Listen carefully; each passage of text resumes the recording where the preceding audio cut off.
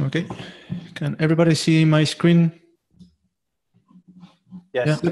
Yep. Okay, cool. Let's get started then. So welcome. This is the functional group update for infrastructure, which is a group of multiple teams. I'm not reading the chat right now, so if you want to say or ask anything, just leave it there. We're gonna get back to that later. So first of all, production, the status of the post-mortem of the database, which means that all the actions that came up from the database incident we have. Currently, we're running a backup recovery test at all levels. The database is covered. It's covered by Wally, which is a streaming backup solution. We talked about this before, and it's behaving really, really well. We're also checking storage. We discovered that things are basically breaking after we moved to ARM, which means that the Azure way of doing snapshots in Classic is completely incompatible with the new environment we're using and that we pushed to. So we're rebuilding all the disks. This is going to happen. This requires downtime, which means we're going to be doing it during the weekend, because that's gonna be when we have low usage of the site. But it's a risk, so we want to do it really, really soon, because technically we don't have backups for the file system right now. So this matters a lot. It's critical. Just this will be a public recording. If you say no backups for the file system, can you elaborate what we do have? So we do have the disks right now. We do have old snapshots. The problem is that we don't have new snapshots for the Git file system. We have backups for the databases and Redis. Okay, so it literally is we don't have backups. Yes. For which the, is why the new ARM Git thing. So this is our highest priority item. Yes, right, which is basically why we dropped everything else and we're concentrating on this to get it solved during this weekend. The sooner the better. Besides that, we added a monthly backup appreciation date in which we test our backups and we restore something. It's scheduled in the production calendar. I think it's the first Tuesday of the month, which means that next Tuesday we're going to be recovering the database completely to check that it works. The big theme ahead, besides all this critical stuff, is that we have a plan for getting to canary deployment. It's a long-term vision. It's going to take some time, but it's going to bring some really interesting things. The first one is that with this, we will be able to provide migrations at a large scale and deploying branches using review apps, which means we're going to be able to dog food ourselves. With this, we also want to provide automated black box testing to detect performance regressions.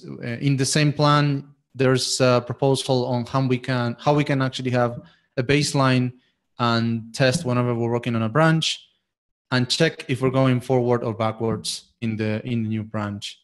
And on the long term, we want to use containers in production with rolling deploys. It's a long-term plan. It's going to take some time, and we're going to start with development and then move through staging to finally get to production, so we get there safely.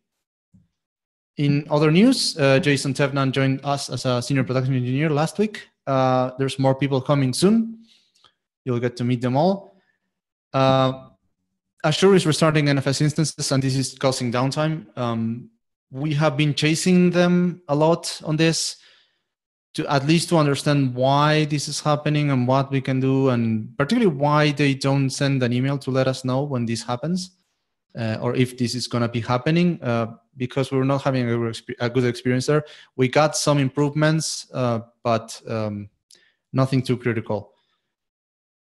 Besides this, we're also pushing for a change procedure, because we have been detecting that we spend a lot of time in production introducing changes, and we want to announce whenever we need downtime with enough time for the customers to actually adjust to it. We want to control it, and we want to have a solid checklist of what are the things that needs to happen whenever we want to take a change to production. With this, we're also pushing for a production readiness questionnaire, just a set of questions to get to know what is the state of things we want to push into production. The aim of this is to avoid not having a clue of what is actually going to be happening whenever we want to push something to production.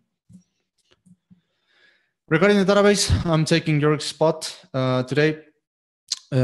We started working with a consultant from Crunchy. It's already yielding really great results. We're getting really good information from them. And we're setting up following steps to improve quite a lot of things. We right now are running 3 database hosts, 2 as secondaries and 1 as a master with load balancing enabled all the time. We did had a little bit of a setback here a couple of times, but in general, it's behaving really well and it's performing great. We also enabled PG Bouncer in production. PG Bouncer is a thing that allows us to reduce the resources that the database need. We aim to use smaller hosts for the database by doing this. We can use less connections, which means less memory, which means less resources in general. So it's really good progress. And as far as I know, we're talking about dropping MySQL support. I don't know how official this is, but it's not official. We're not going to drop MySQL. We have a lot of customers using that, so I don't think it's likely, but we're talking about it. Yeah. Good. Yesterday we lost Jörg somewhere in the canals of Amsterdam. It's King's Day, which means that we are hiring a database specialist. We're hiring a database specialist because Jörg has way too much work and there's a lot of work to do there. And we want to have more people. So the position is open and we are basically hiring for it. Regarding security, we're close to complete the first risk assessment. This is going to yield interesting recommendations and by impact and what is the cost to mitigate these risks. Some of them is DNS protection and improve the incident response policies. Basically, we don't have good processes for handling these things, and we're working on getting them in place and then testing them so we are ready for whenever we have a problem. Hopefully, we will never have a problem, but we want to be ready for it. Top recommendations by impact is the disaster recovery plan for whenever Azure goes down. This means having a large disaster recovery plan. We're all working on that. We plan to work harder on that. Better monitoring for vulnerabilities. We want to know if we ever get compromised. We want to be able to react really fast to that, which is the data breach notification policy also, which is about that. On top of this, we're hiring a security specialist, which is a development position of a highly paranoid person, to say it somehow. And I think that the position is opening and we want to be interviewing, or we are interviewing for it already. And Kelly, Andrew, want to take on this? Cool. Thanks, Pablo. Yeah, I'll just tell you guys about Gitaly a bit. I'll start with accomplishments. So our first accomplishment is that we actually managed to ship an initial release of Gitaly in GitLab 9.0. For that release, we shipped smart HTTP info refs, and it's been running well on gitlab.com. Right now, it's running alongside Workhorse and reading Git data through an NFS mount. And we hope to change this in the near future by running Gitaly close to the Git data, and I'll tell you a little bit more about that later on. And in GitLab 9.2, we have several more migrations running behind feature flags, and I've included some links to some of those migrations. Concerns for Gitaly. So probably the biggest concern that we have in the project is that we underestimated the learning curve for gRPC adoption. And so we've had a lot of problems around the Ruby client library component that we use for gRPC. And I've included issue 191 there, just kind of gives you an outline of all the different problems we've been seeing. We've also been investigating a potential workaround using a piece of technology called the gRPC Gateway and Swagger, and then generating a Swagger Ruby client that doesn't use the C bindings. And basically what the gRPC Gateway does is it takes a gRPC component and exposes it as a RESTful interface, which is obviously nice, simple, boring technology. But it's probably worth just saying that that is like a backup only at the moment. So we're going to continue trying to get the gRPC component to work as it should. And if all else fails, at least we'll know that we've got something that we can fall back to. We've had a few other problems with gRPC as well, but I won't go into those now. The second concern that we have is around the lack of like a stress testing environment where we can test things with load. So one of the things that we found is that we've tested things in staging and in developments, and we haven't found any problems. And then we've put them on GitLab.com, and we have found problems. And it's all down to basically load. But I think some of the things that Pablo mentioned earlier in the presentation might help with that. Cool. Do you want to skip to the next slide, Pablo? Cool. So our plans for Gitly are, firstly, as I mentioned before, is getting Gitly to run on the network. So currently, as I said, Gitly is running on workers via Unix socket, and in 9.2, we'll be moving Gitly across the network and co-locating it on the NFS server so it's nice and close to the data. And once it's close to the data, we're hoping to see some performance improvements.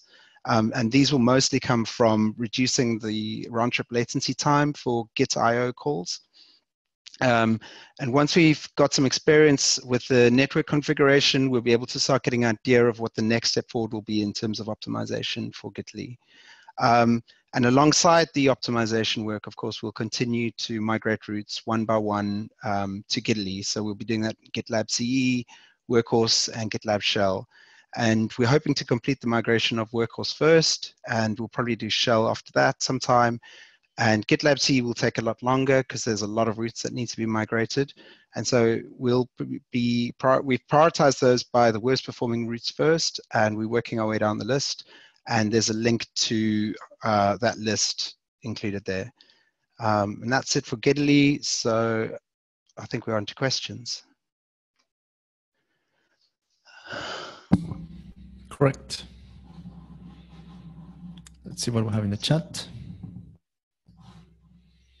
Yes, Sid, your question, yeah, Gitly is running on all the GitLab servers at the moment. Yeah, so I think that's quite an accomplishment that we shipped it in 9.0, and there was, I think, a small thing where it didn't start, but we didn't have any major, I don't think we had a lot of complaints, so kind of introduced a big architecture change, and everything just kept working for our users. So I think that's a huge accomplishment by the Gitly team. Well done. Thanks. Thank you. Any more questions?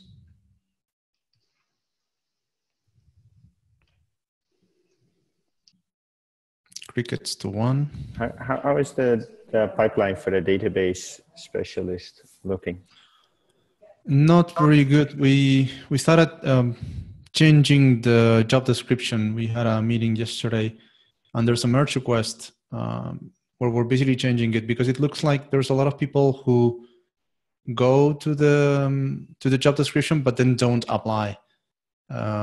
So it seems like there's something that is not exactly clear.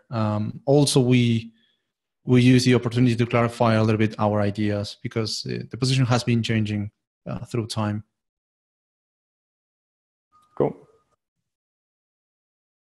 Yeah, and if I recall correctly, I think it's now advertised on Stack Overflow. Sasha can comment on whether that's true or not. Same for the security specialist.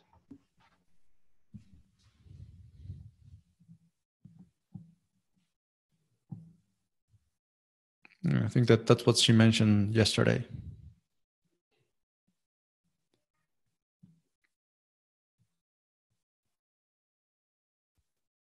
Crickets to 1, crickets to 2, crickets to 3. Have a great day, everyone.